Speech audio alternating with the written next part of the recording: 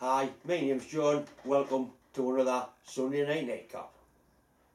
Tonight's nightcap, I've got quite a lot going on. I get some more work done on the weld rotator. It's actually getting sort of near the stage where I'll be able to use it for much longer. Mick comes down with Stig and we'll do the draw for the double boost hat, a cleaner version of that one. There's some nice bits of your mail come in to be used in giveaways. I'll show you some of that. Last week I did a video, basically it was a review of a Banggood parting tool setup. I said from the onset that the tooling was given to me free of charge in return for doing the review. I've had mixed response. Most people thought it was a good, honest and fair review. One of people said I shouldn't be doing things like that. Well, basically if I can do a review and get the odd little bit of tooling for my shop and also give you the heads up on what obviously is a decent piece of gear, I'm just going to carry on doing it. The title did say tool review. If you don't want to watch tool reviews, don't watch them. It's not rocket science. Anyway, like I said, most people were perfectly happy with what I'd done. I enjoyed doing it. I surprised myself as to how good the tool actually was. Anyway, it's as simple as that. If it says tool review, it will be a tool review.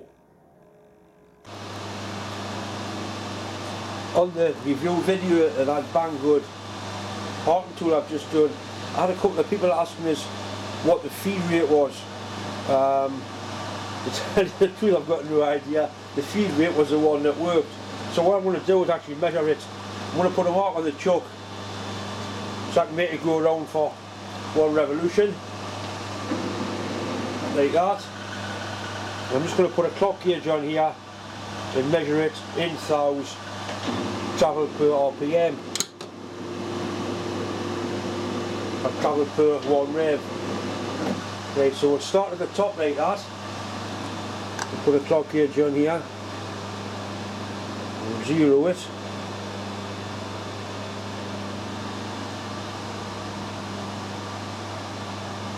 Try and get 1 RPM.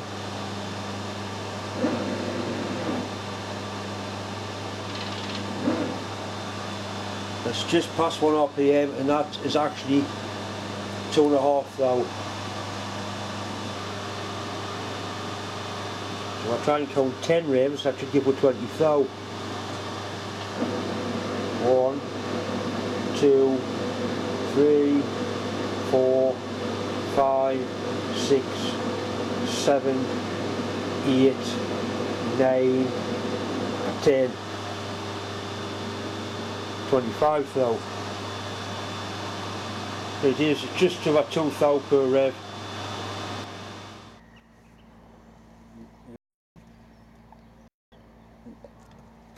Stick, come on.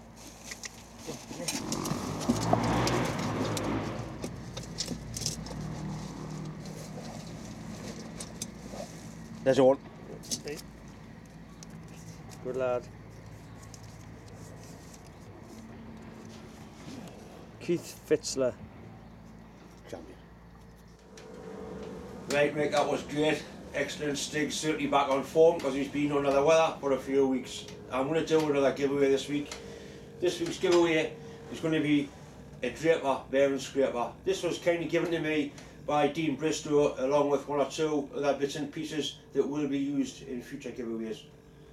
If you want a chance at winning that, all you have to do is send me your name, your full name, John Mills, not just John, but your name in an email. That's my email address up there. Your name goes into the bucket. If it's drawn out, I'll post it to you anywhere in the world, completely free of charge. As I keep saying, it's just a little way to say thank you for all the help and support I've had. I mean, I've got enough bearing scrapers to last me the rest of my life. This is quite a nice one actually. So that's what's going to be given away this week.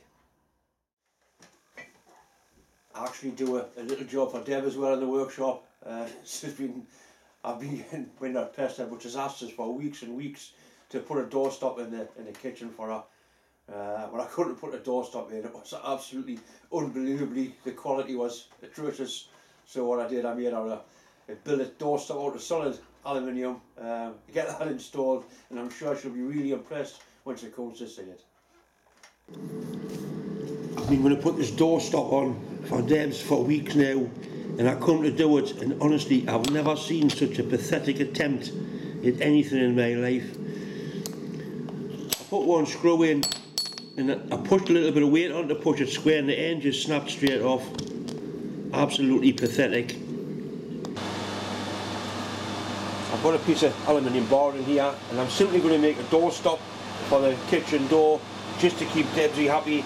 She's been on about it for weeks, and then the door stop I tried to fit was such poor quality it basically fell apart. So I'm going to make one out of solid, basically a billet door stop. It won't give any problems, I can guarantee it'll outlast the door, it'll probably outlast the house.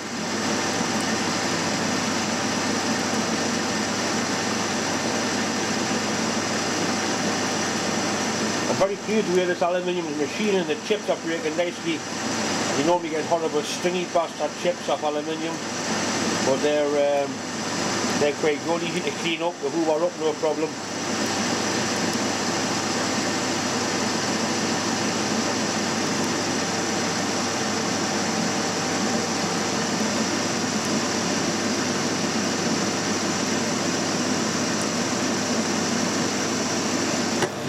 Right, that's the outside diameter.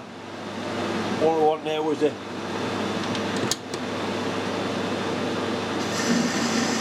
smaller diameter machining.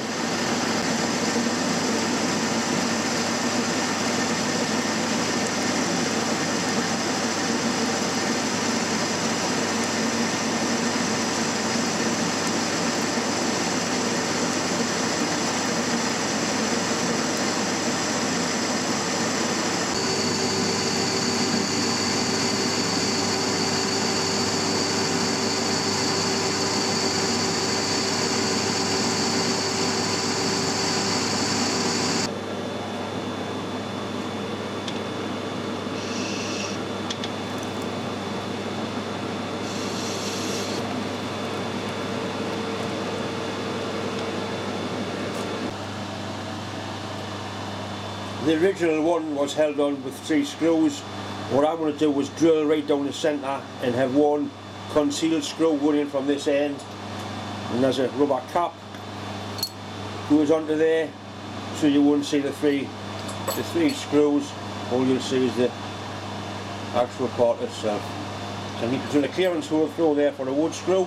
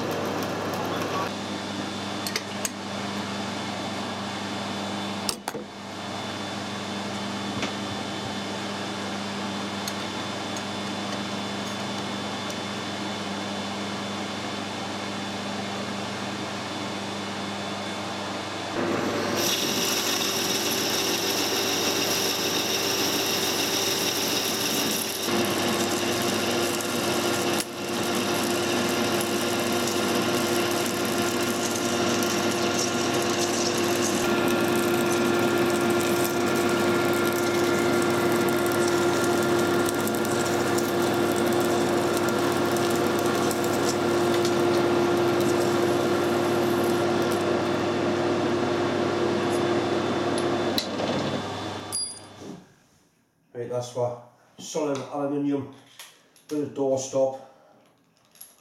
I'm sure this will do the job.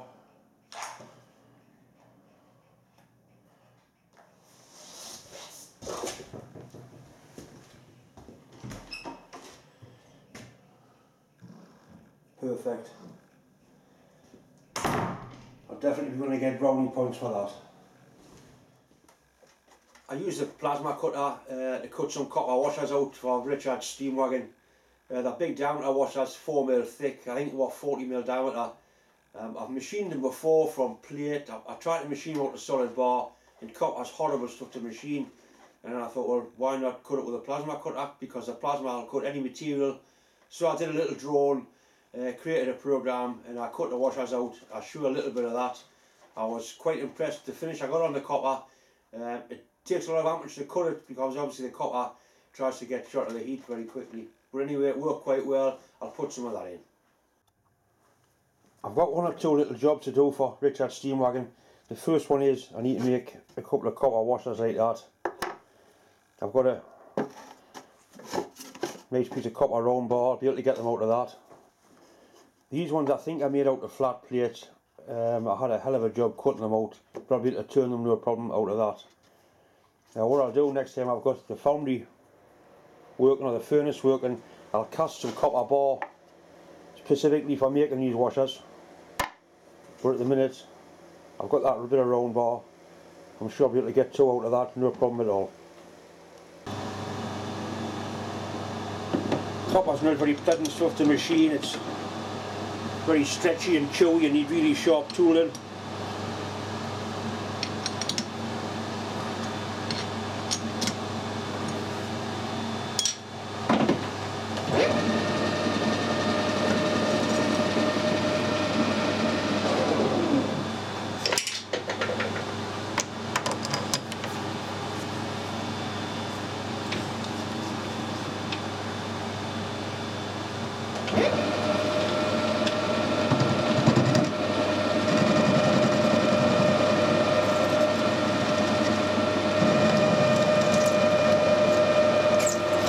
Oh, you bastard.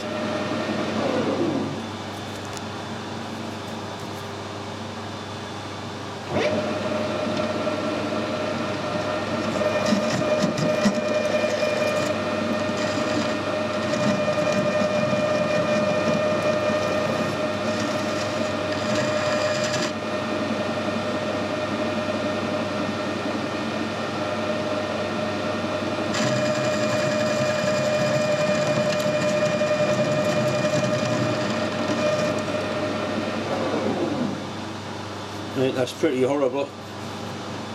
Try a different insert.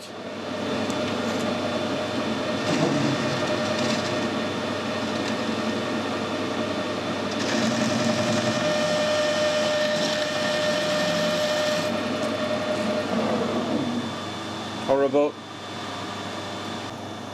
Put a bit of high-speed steel in. We'll give that a try.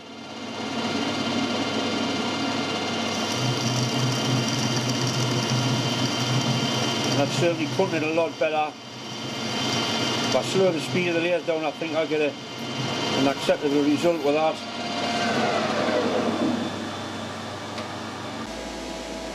I wanted to do a simple drone for the copper washer.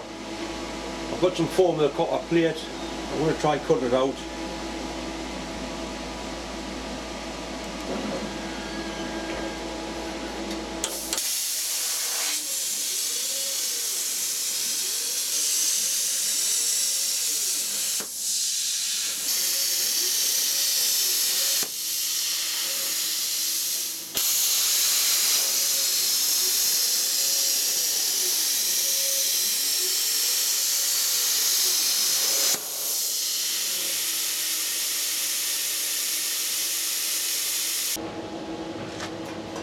That's the washer we've just cut, and you can see the flash on the back.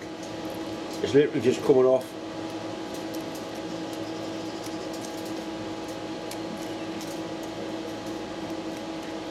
Well, that once now is heating up red hot, cooling, and then it'll be nicely softening the needles ready to install.